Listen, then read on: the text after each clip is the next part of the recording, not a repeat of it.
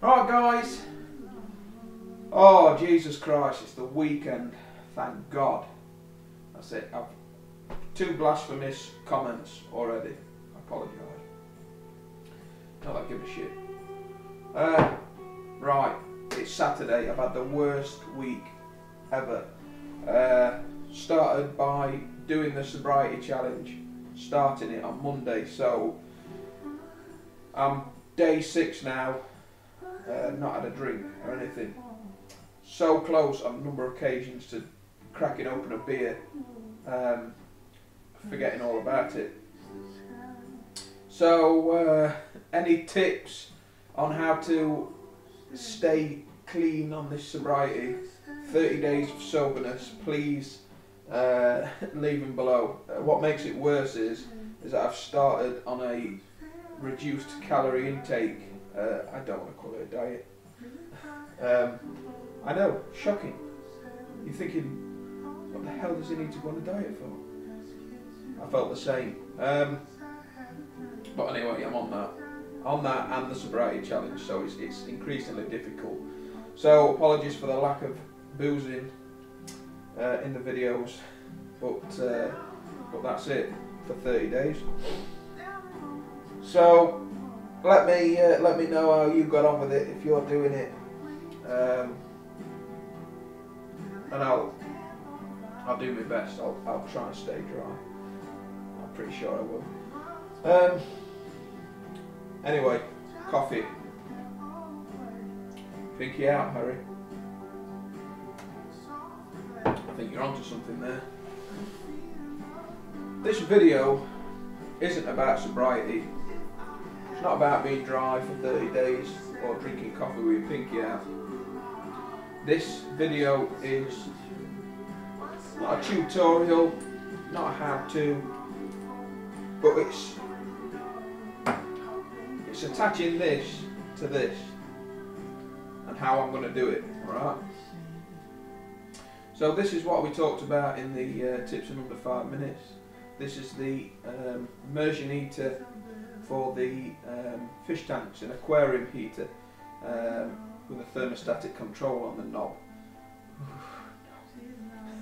Yes, so you change the temperature that it puts out by twiddling the little Snurf dig that's on top. God, Harry, make me laugh. And you need it in here, so it needs to go through a hole in your fermenter lid, so it can heat your beer, obviously. Now, I'm lucky in the respect that the cable to this immersion heater for the fish tank is flat. I don't know if you can see it. I can't see what I'm looking at. But it's flat, it's not round. So what I'm hoping I can do is feed it through the grommet that the airlock fits into. And I'm hoping that I'll be able to fit both the airlock and this wire through the same hole. If not, then I'm going to have to drill another hole, fit a grommet, and have the wire through that grommet. Now, a couple of you left comments on the tips in under 5 minutes about putting the fermenter in a bucket of water and then putting this in the bucket of water to heat the beer. And they suggested that, thinking that it would be less hassle. I don't think it will be. I don't think it's less hassle than drilling a hole in the lid. I appreciate the comment. Obviously, that sounds really awful. That sounds like I'm really ungrateful for that. But to find a bucket for this to sit in and have it on the desk would take up too much room.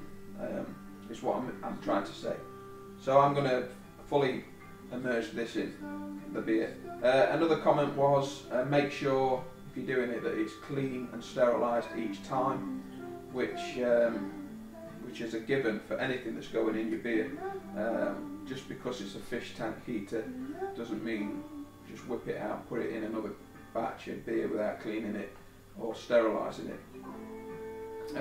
So that's it. That's what this video is going to be about. I'm going to try not to make it too long, although probably waffled on quite a bit in the intro. But let's get to it. So the first thing you're going to need to do is take the plug off the other end. Alright, this one can actually be undone. The plug can be got into and you can unwire it. Some plugs, for safety reasons, you can't undo. So if you've got one that you can't get into, then just cut the plug off, go and buy another plug, strip the wires down and wire another plug in that you can get in and out of. Alright, so let's get this off. Undo these. Now for you, those of you that haven't got a clue about wiring up a plug or anything, these are just what you're undoing now are screws that press the wire onto the pin, if that makes any sense, so it makes a connection. Alright, so now your plug is away and attached from your wire, so you're going to want to feed this wire now through your lid. We know that the wire and the airlock go through the same grommet, which is great. There's no fuss now drilling another hole in the lid.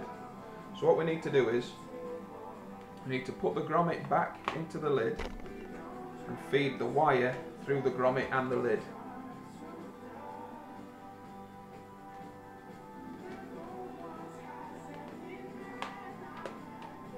Like that. So now you've got your immersion heater through the grommet and through the lid. And now what you're going to want to do is wire the plug back up and complete the job. And that's it. Now you've got your plug back on and everything's connected. Right, so now we're up here. Not going bald enough. I'll have to check that later.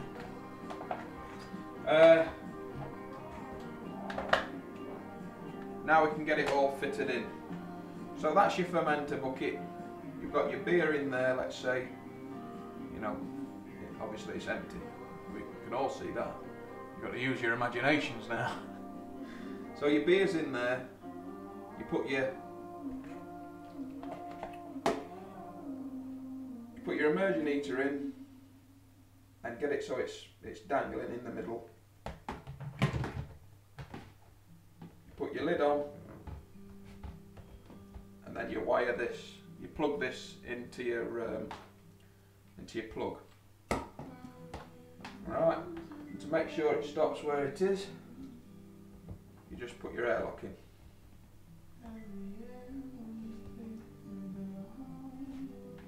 And that's it. It's actually made the grommet fit tight in the hole now, which it didn't used to do. And that's it.